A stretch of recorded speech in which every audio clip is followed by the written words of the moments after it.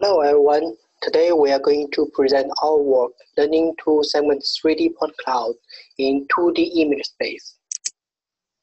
Our work addressed the following question: how to extract local pattern from the point cloud. In the existing works, point-based method extract point cloud features by applying multi-layer perception followed by pooling layers, which are missing local pattern learnings. Graph-based method try to extract local pattern through graph convolution on k-nearest neighborhood graphs, which however are complicated to train. In this paper, we are trying to project a 3D point cloud into a 2D image space so that we can take advantage of the local pattern extraction in conventional 2D CNNs for point cloud semantic computation.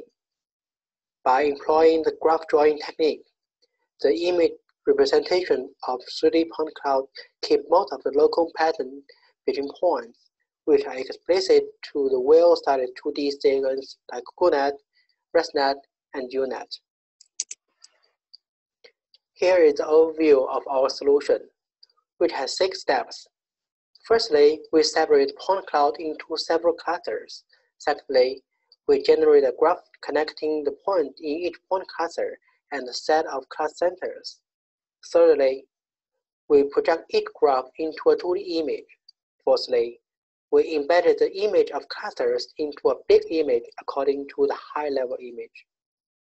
Fifthly, we use UNet, a widely used 2D CNN, to estimate the semantic labels of the pixels.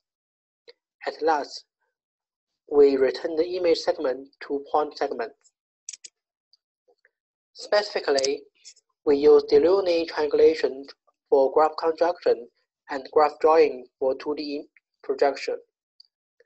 Delaunay triangulation tries to separate the 3D point space inside the point cloud into tetrahedrons, whose vertices are all from the point cloud.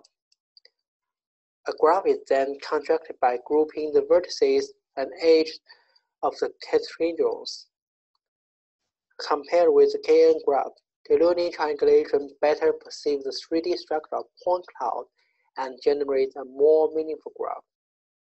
The second part, graph drawing, tries to plot the point onto an image space while best keeping the geometry pattern. As we see in the object function, the method tries to minimize the error between Euclidean distance in image space and hop distance in graph space.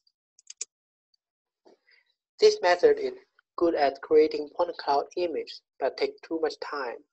Since the time complexity of the point image generation is n squared, as the point size grows, it will take even longer for point cloud image generation.